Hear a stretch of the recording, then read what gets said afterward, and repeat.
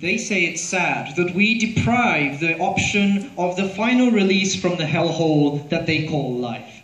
We say it's sad that they can assume that life will continue to be a torture chamber, that life will continue to be a hellhole, however you change or you try to change that aspect and that perspective on life. We think that that's just plain sad.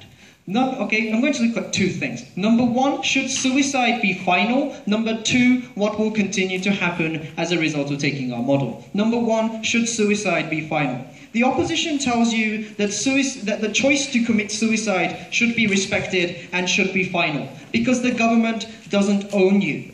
What we told you from Motoki, that was never responded to by Mitsushi, is that the nature of that choice is fundamentally wrong to begin with, right? That it shouldn't be, like when he gave you the example of a torture chamber and the release of death, that structure of that choice is fundamentally wrong. It shouldn't be, do you want to stay in a torture chamber forever, or do you want to die in that torture chamber? It should be, do you want to find a new room, and do you want to try a new room again? And if that room is a torture chamber, we will find you another one. We are prepared to make you change rooms for an infinite number of times, because we think that as a community, we owe it to you as an individual to help you find a life that is worth living at the end of the day. And you, as an individual living inside that community, owe it to that community to keep looking for that ideal room. You have to go through 500 torture chambers.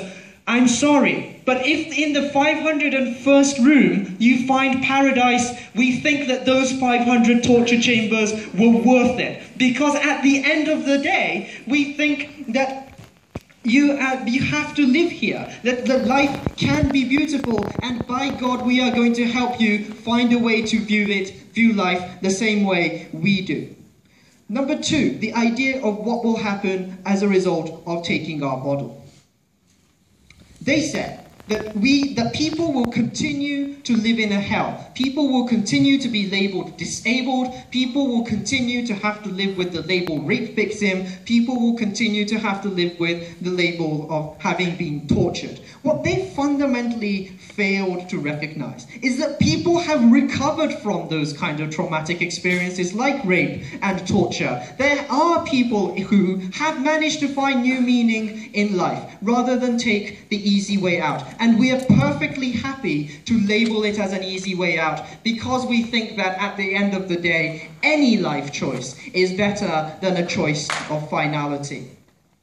And we think that if people have recovered from the trauma of rape, and if people can be helped to recover from the trauma of torture or PTSD, then by God, we will help you think the same way. We will help you think that life can be beautiful, ladies and gentlemen. Lastly, let's look at social movements, right? They said that social movements are only powerful when suicide is permanent. No, we don't think so, because it's still a tough choice to make, to decide to end your own life. It's still a sad statistic that 30,000 people are revived every year, in the same way that 30,000 people die every year. We think that that kind of movement will gain traction and will be able to change the work environment, which is something that's happening already. At the end of the day, they were never able to tell you, and I don't blame them, because they've never experienced death,